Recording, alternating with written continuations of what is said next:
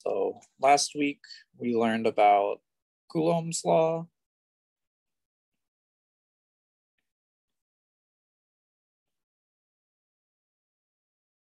And that was dealing with the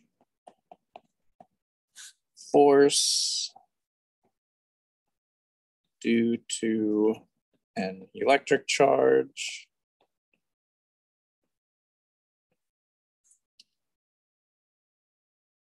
and more specifically, this is for a point source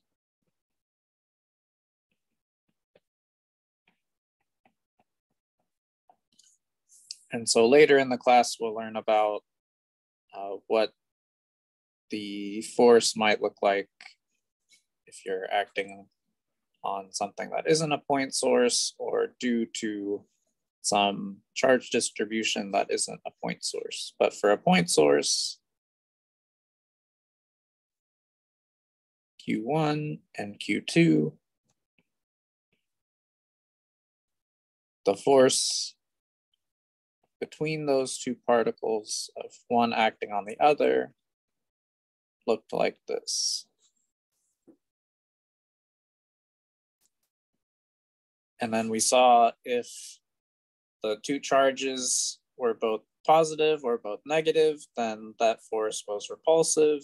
And if the two charges had opposite signs, so one positive, one negative, then that force was attractive. So this is what we talked about last week.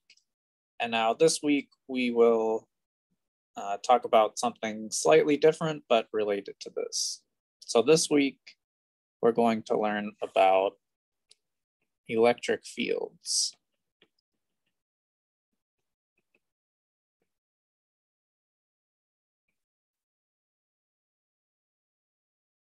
And so for an electric field, it's going to be slightly different from a force. So in one way, electric fields are only due to a single charge, whereas with an electric force, you need two charges to satisfy that equation. So what an electric field is you are looking around the area of your point charge or around your charge distribution, and you're imagining if I were to put a second charge in that region, what force would that charge feel? So we'll go through some examples and hopefully that will become a little more clear. So for a point source,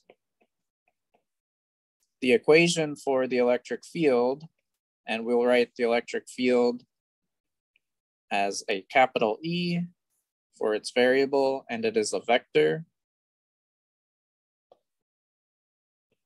K, Q, and maybe I'll call this, so I'll call it,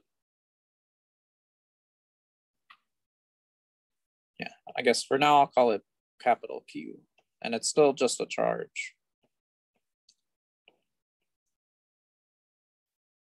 And so this K is the same K from Coulomb's law, 8.99 times 10 to the minus 9, or 10 to the 9 newtons meters squared over Coulomb squared. Capital Q is just a charge, and R squared is still just a distance. And remember, this R hat is just a unit vector.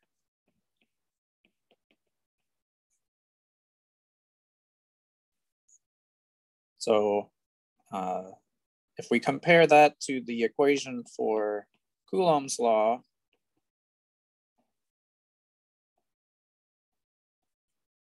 and I'll just do it without the vectors for now. Then this should look very similar.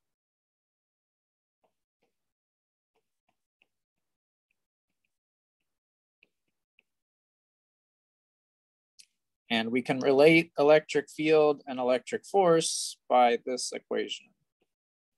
So your force is your electric field times whatever test charge you want to investigate. Or your electric field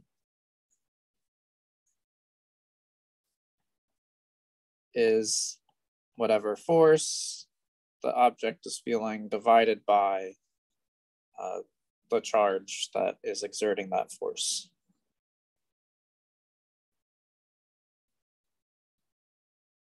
So now the reason that we're interested in electric fields is that as soon as we know what the electric field is for one object, then we can just multiply it by any type of charge that's in its vicinity and we'll know the force. So once you know the electric field, it's easier to investigate multiple charges instead of having to do the Coulomb equation again. And then one more thing for the electric field, we have to talk about its units. And the unit for electric field this has units of Newton. We want to know the units of the electric field. This has units of coulombs.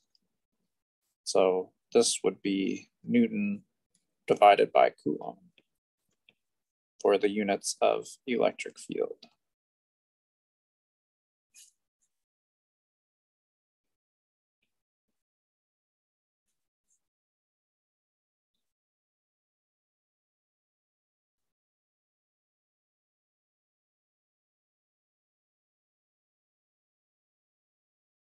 Okay, so now let's move on to the graphical representation of electric field. Or maybe just visual representation. Visual representation of electric fields.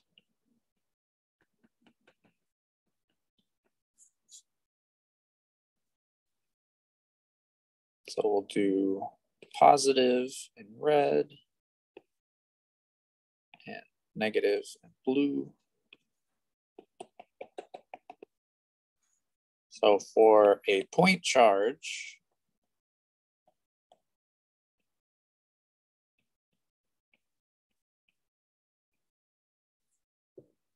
your electric field lines will point radially outward for a positive charge. So this is what that looks like.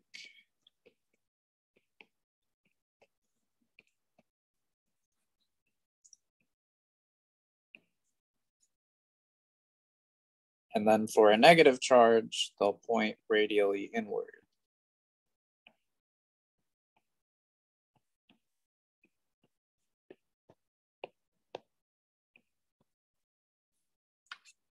So these lines are electric field lines.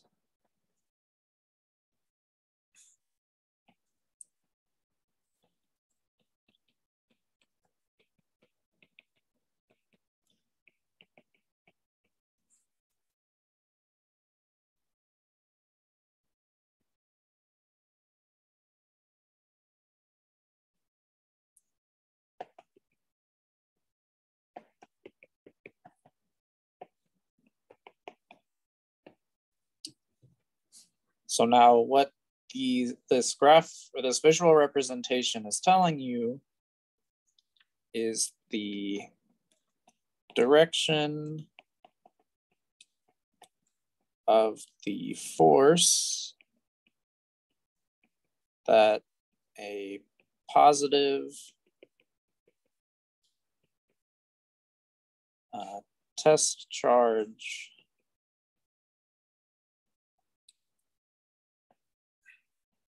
would feel if placed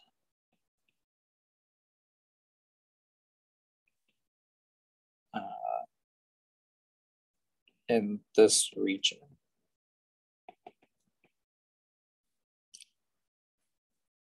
So once you figured out your electric field, if I add another charge to this region, say I put a charge here,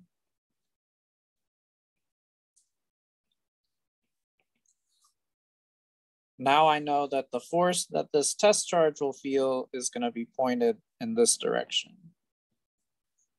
And once I've calculated the electric field, I can just take that electric field, multiply it by the amount of charge that the test charge has, and I'll know the force that that test charge will feel.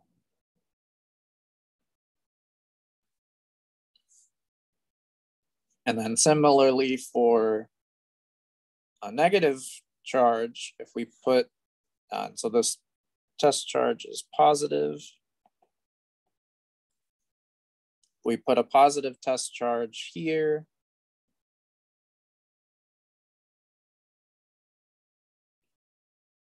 then it's going to feel a force pointed towards the negative charge.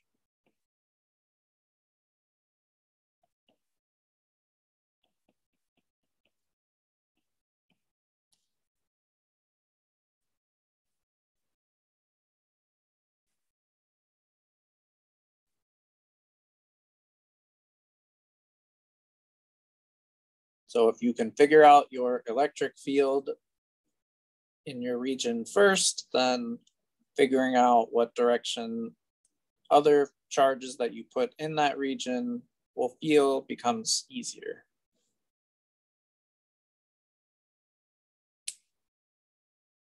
So far the takeaway is that for positive charges, positive point charges, your electric field lines point radially away, and for negative point charges, your electric field lines point radially inward.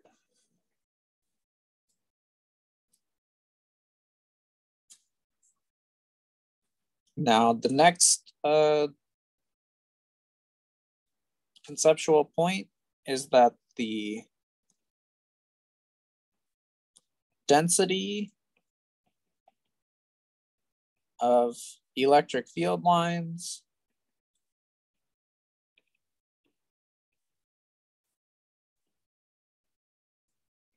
is a visual representation of the strength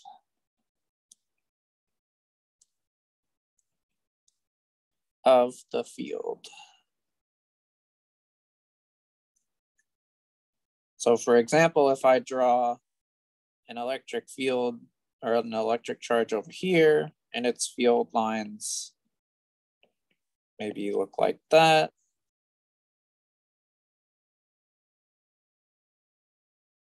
Now, because there are fewer field lines in this area, you would say that this new charge or this new electric field that I've drawn is weaker than the previous electric field that I had drawn.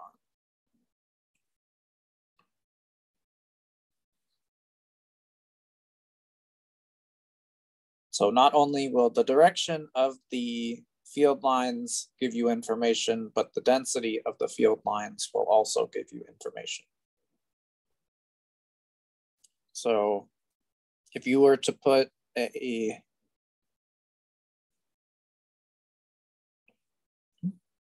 test charge over here, and it was negative,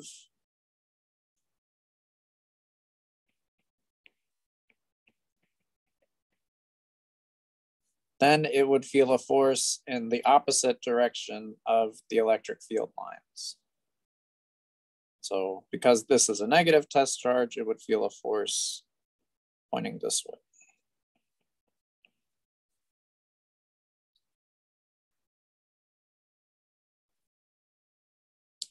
So it's the same, it's consistent with what we've learned for Coulomb's law, basically that like charges will repel and opposite charges will attract.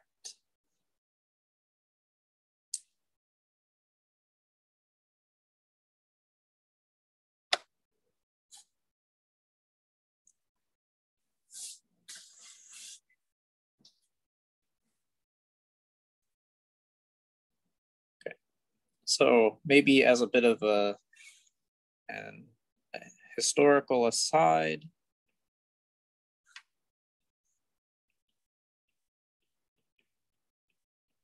you might be wondering why we care about what direction positive charges move when electrons are the things that we know determine whether something is positively or negatively charged.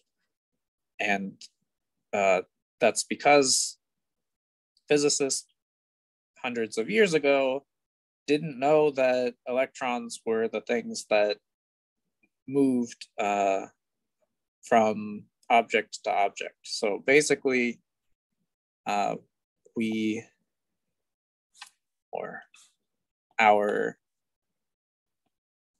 theoretical framework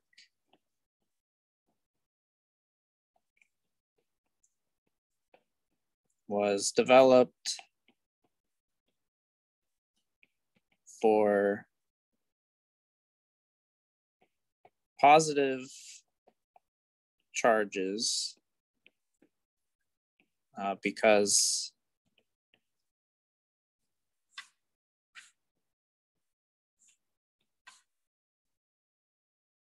it was not known at the time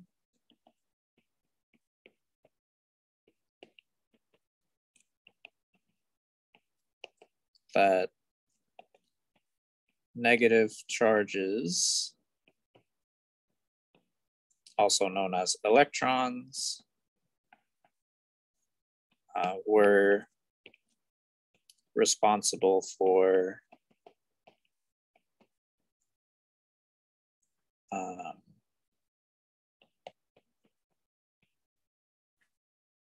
let's say charged objects. And as we'll learn about maybe next week, moving charges, or in other words, a current, electric current.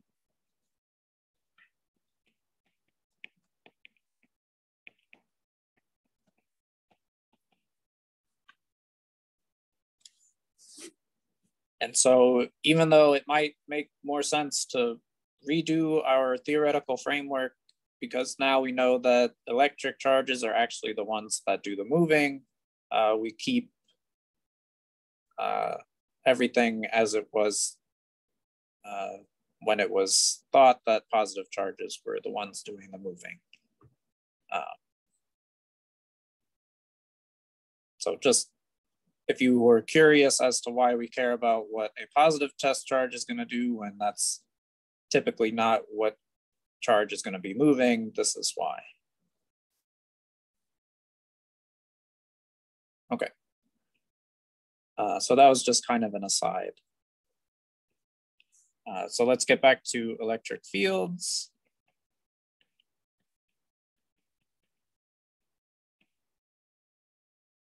And now this will be electric fields for multiple sources.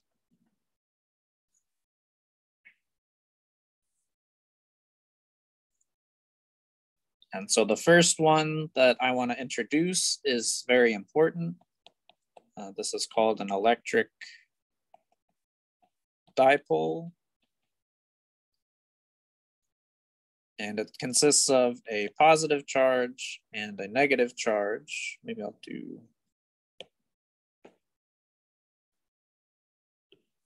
them in different colors.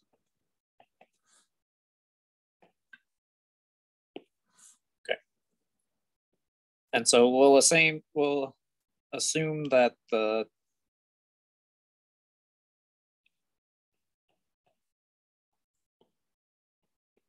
magnitude of the charge is the same.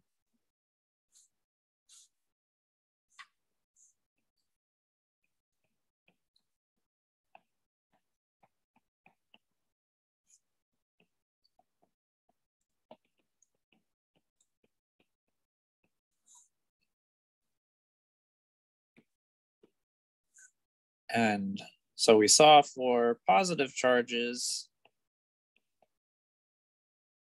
your field lines point radially outward. And for negative field lines, they point radially inward.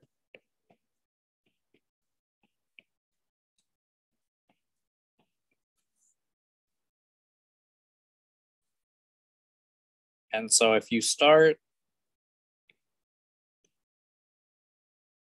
kind of drawing these lines further out, you would see that they start to connect with one another.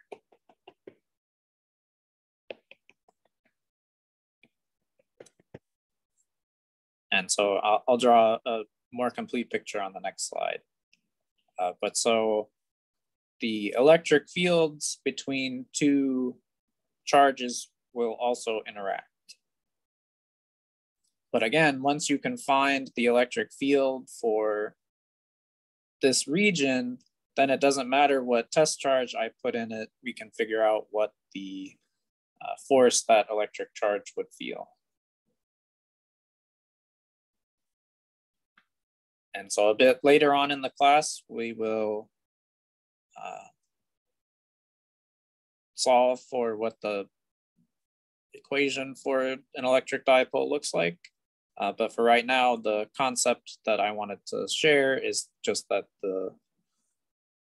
these electric field lines can interact with each other, and they will make a picture that I'll show on this next slide. So this is for the electric dipole. Your positive charge and your negative charge. And your field lines would look something like this.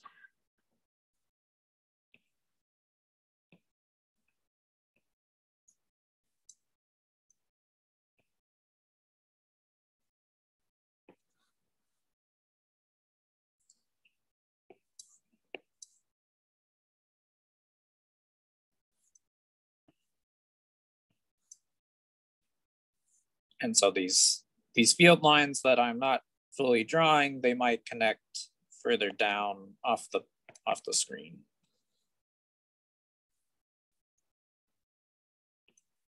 And so now you can look at different regions of this. Now that we know what the electric field lines look like, so the black lines are the electric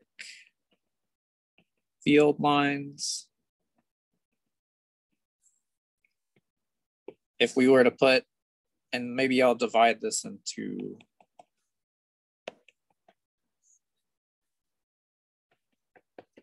three different regions. Region 1, region 2, and region 3. So if I put a positive test charge in region 1, I'll let you guys think about it for a minute, what direction you think the force that this blue test charge will feel in region 1.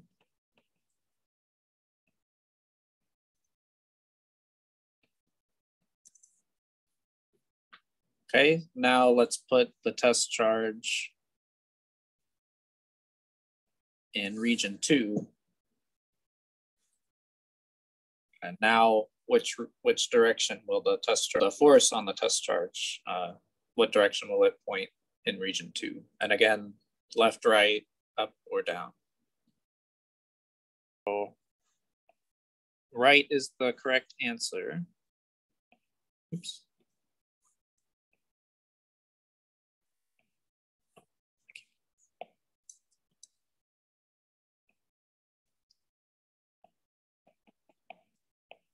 And so if you think about it, if there was no, so let's cover up the negative charge.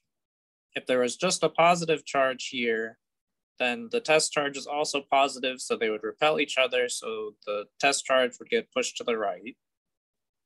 Then if we cover up the positive charge and we look at just the negative charge, the test charge is positive and the negative charge is negative, so they're opposite signs, so they would attract, so it would get pulled to the right. So both of those forces are going towards the right.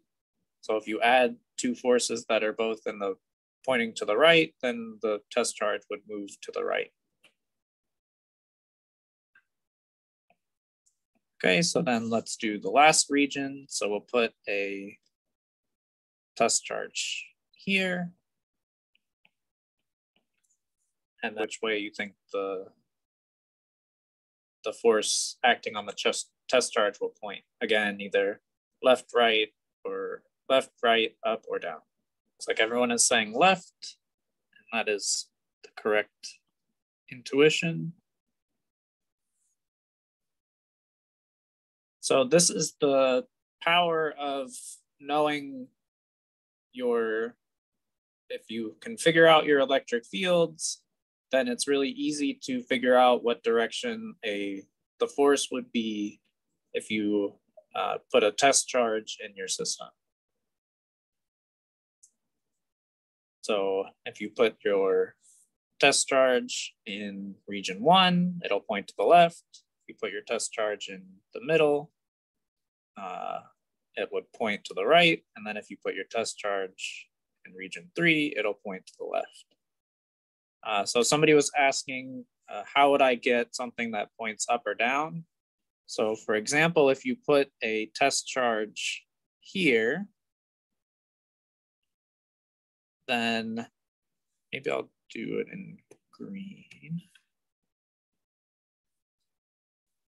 So if I put a test charge here, then the initial force that it might feel would be kind of up this direction. But now it's moved. So if you were to plot the motion of this test charge over time, it would look something like this, where you would follow the green dots. So another way to think about the electric field lines are if I were to release a positive charge in this region, I could trace one of these electric field lines, and that would be the path that that positive charge would take.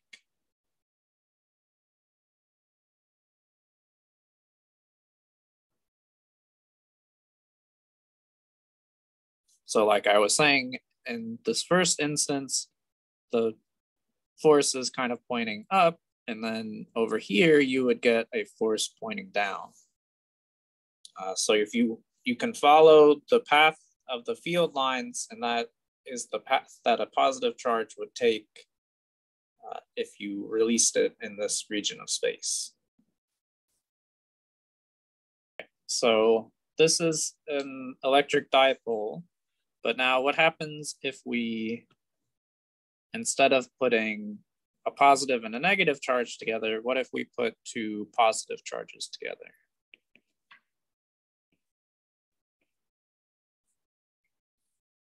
So this doesn't have a special name because this is not a usual configuration, but let's take a look at these field lines. So again, you would get your positive charges,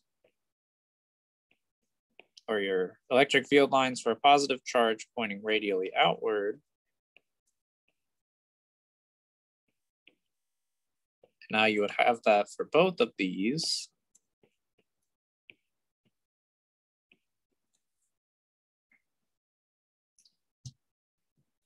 And so if you continued these field lines outward, eventually you would get to a point in the middle here where these field lines don't want to interact with each other.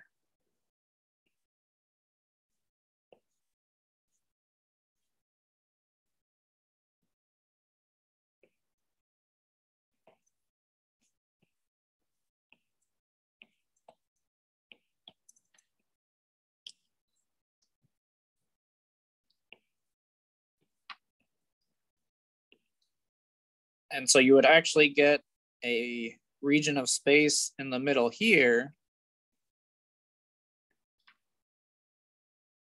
or maybe I'll ask you guys to think about that. So if we draw our 3 regions again,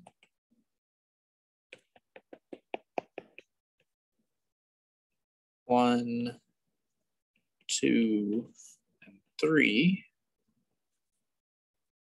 So we'll start in region 1. If I put a test charge here, will the force be left, right, up, or down? Okay, most people are saying left, so that is correct.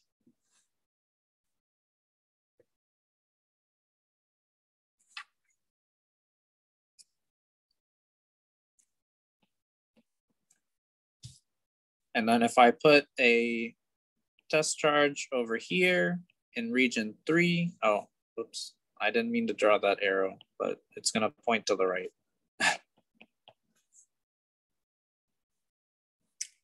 But that's not the big reveal. So the big reveal is, what direction will the force be if I put the test charge in the middle here? And I'll let you guys think about that for maybe a minute or so. It won't move. But so if it won't move, what would you say about the force?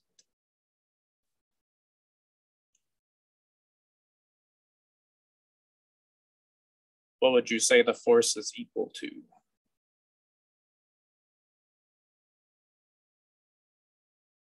Right, so the magnitude of the force that this test charge feels in the middle is 0, and that's why it's not gonna move.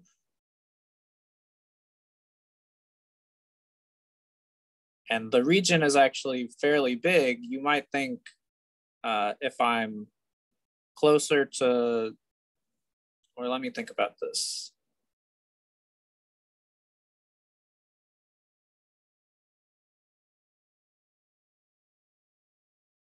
Yeah, so I think you have to be exactly in the middle for there to be no force.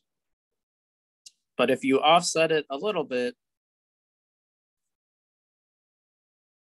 so maybe I'll write, so in the middle,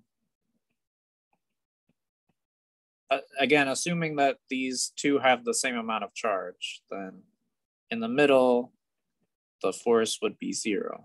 But if I put it a little bit closer to this charge on the right-hand side, and if we think about our Coulomb's law equation, because this blue dot is closer to the charge on the right, then the force pointing in this direction will be bigger than the force pointing in that direction. So there would be a net force that points to the left, and that would cause this charge to move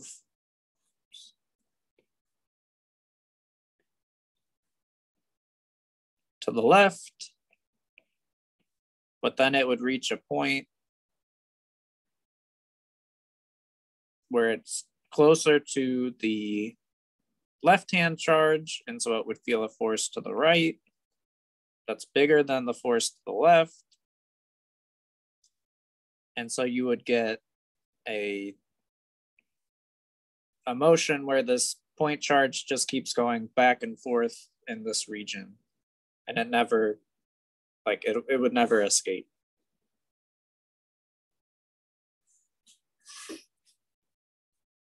And so this is an example of a harmonic oscillator. So that's something that you saw in physics 1, where we talked about pendulums and mass spring systems.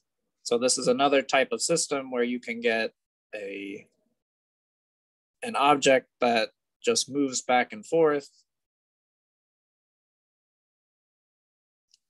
and it would do that indefinitely unless there is some other force acting on this system.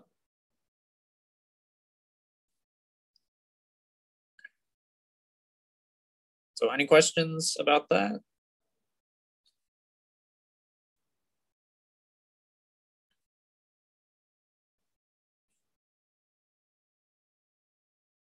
Okay.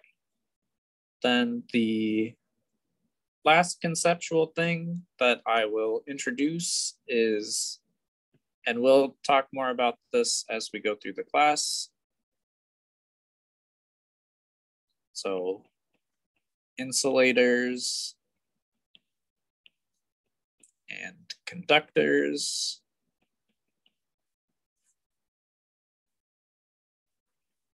And so just for a rudimentary definition that we can use for now, insulators, it's hard to move the electrons that are in that material. And in conductors, the electrons are easy to move.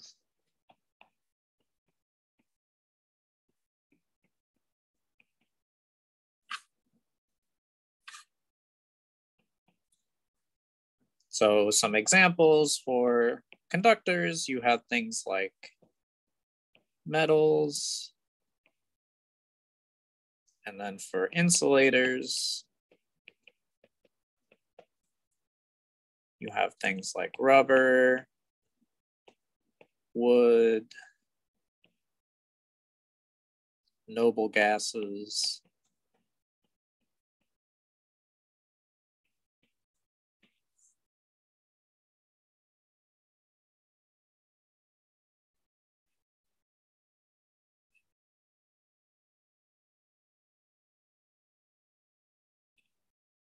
And we'll talk more about conductors and insulators when we start talking about circuits. But for right now, what we want to look at is the behavior of conductors in electric fields.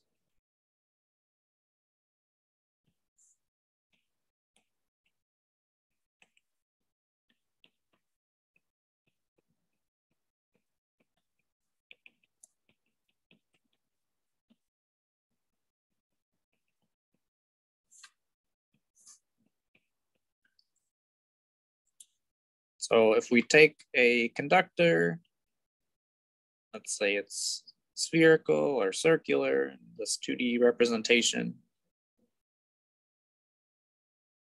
And let's say that, or maybe I'll do it in a couple different pictures. So no conductor. We'll say that we have an electric field pointing to the right, and we'll say that it's a uniform electric field, so it's always pointing to the right with the same intensity. And then when we put a conducting material inside of this electric field, it's going to distort the electric field in this kind of a way.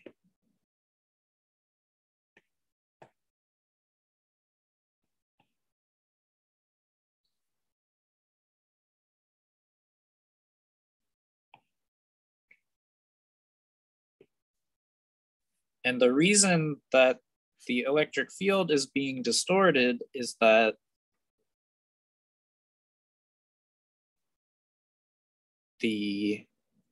maybe I should have drawn 3 pictures.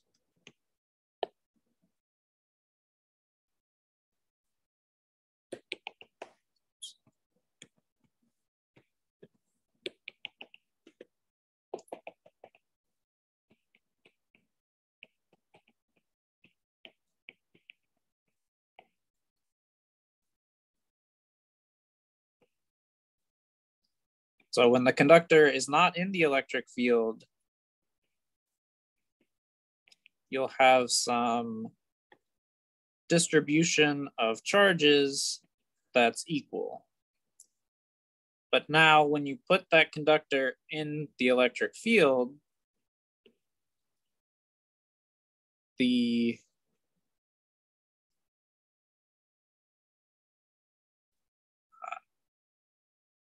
so if we think about positive charges, the positive charges are like, let's say we put a test charge here, and we look at the direction of the electric field lines, it's going to have a force that's pointing to the right. So what's going to happen is all of your positive charges are going to build up on the right-hand side of the sphere. And then if we take a negative test charge and we look at the direction of the electric field lines, we would see that the negative charge wants to move to the left of the sphere.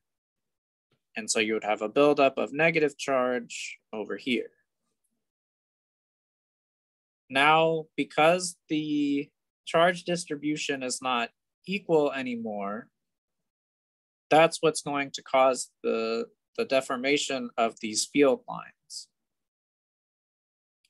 So the electric field, so when we put the conductor in the electric field, the charge inside of the conductor responds to that electric field. But then the new distribution of charges then interacts with the electric field and distorts it a bit.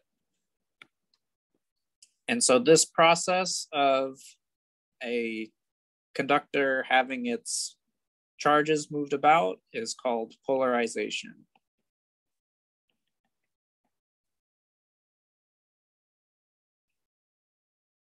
And we'll talk more about that later on in the class.